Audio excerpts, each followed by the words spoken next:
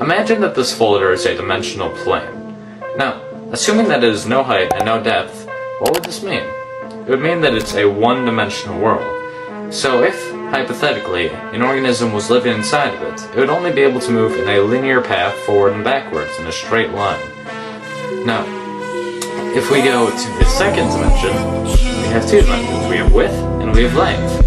So hypothetically, if an organism lived inside of here, then it would be able to move up, down, left, right, and anywhere else in between. And a two-dimensional world is comprised of an infinite series of one-dimensional worlds stacked upon each other.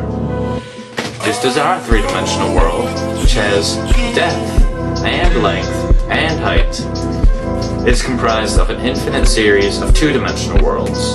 So, now that I've stacked many folders upon each other, we have three dimensions. We have depth, we have length, and we have width. Now what happens if you keep going on from here on out? We would have a four-dimensional world. What exactly is the fourth dimension? In order to understand this, we need to understand how dimensions are perceived. We live in the three-dimensional world, but despite that, we actually view things to be two-dimensionally. Take a perfect sphere, for example. If you're looking at a sphere, it looks just like a regular two-dimensional circle. The only way that you can tell it's an actual sphere instead of a circle is because of the hues of light on it. So just like in a two-dimensional world, if a organism in the two-dimensional world was looking upon a circle, the light would make it appear to be lighter at one end and darker in the middle.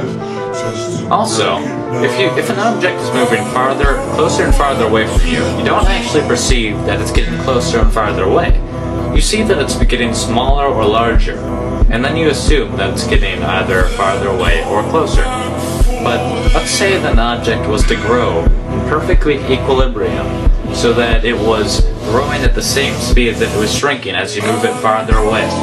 Then you would not be able to tell, without any lights or if there were details on the object, that it's moving or growing at all. You may have assumed that since we perceive things to be in two dimensions, that a two-dimensional organism would see in one dimension.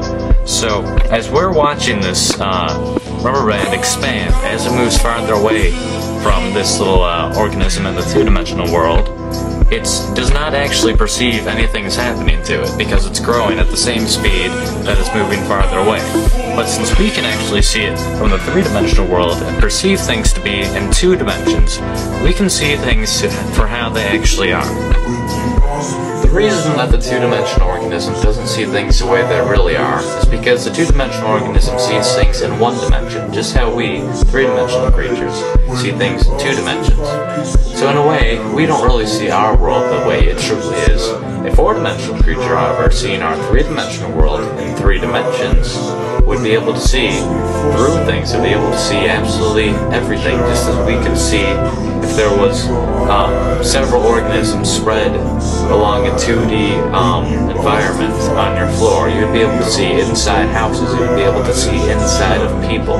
So if a two-dimensional world, a flat surface, is just made of an infinite amount of lines, then the 3D world is just made out of an infinite amount of planes. So the 4D world, logically, is made out of an infinite amount of 3D objects.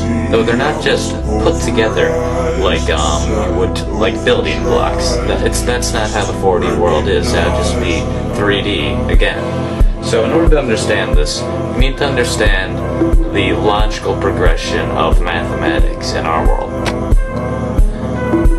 Imagine that this connects piece represents the first dimension. It's simply a straight line, which is basically what the first dimension looks like.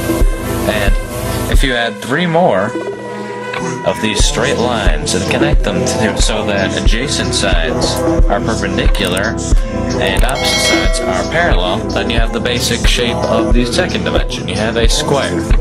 Now if you keep going from here, and you add it so that there's a total of 4 squares, and all adjacent sides are perpendicular, and all opposite sides are parallel, then you end up with, obviously, a cube. So, if you tried to keep going from here, and you would have a 4-dimensional basic shape, you would have what's called a tesseract. Now, I cannot show you a tesseract, but you need to understand that it's basically 4 cubes that are within each other that have all adjacent sides perpendicular and all opposite sides parallel. Yet there are 4 lines connecting to each vertex. So a tesseract would look somewhat like this picture. Now that's not exactly what it looks like, because this is a 2-dimensional depiction, and obviously not all the lines are straight. So I cannot show you what a tesseract actually looks like, because we cannot perceive things in the 3rd dimension. You cannot even imagine what a tesseract looks like. You cannot physically, you cannot in your mind picture the 4th dimension or a 4th dimensional shape. You can keep going on from the 4th dimension, and you can go to the 5th dimension, the 6th dimension, the 71st dimension. It doesn't matter.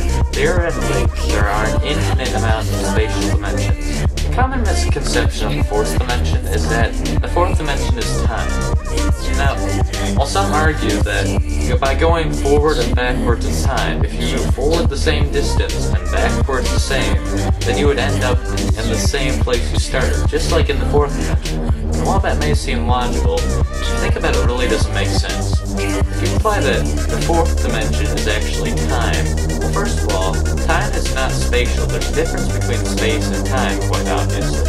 And assuming that all dimensions are according to a pattern, then that doesn't really make sense either, because saying the 4th dimension is time, every dimension has time in it. So that would mean that the 4th dimension is special in some way, which doesn't really make any sense.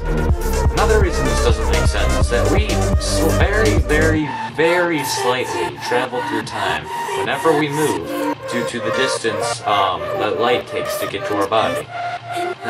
If a group of astronauts were to get in a spaceship and they were to go very close to the speed of light, then they went around this possible nearly the speed of light spaceship for a few months, and then afterwards they returned to Earth. They would find that Earth had actually progressed a few years, so they had to move forward in time by moving that quickly.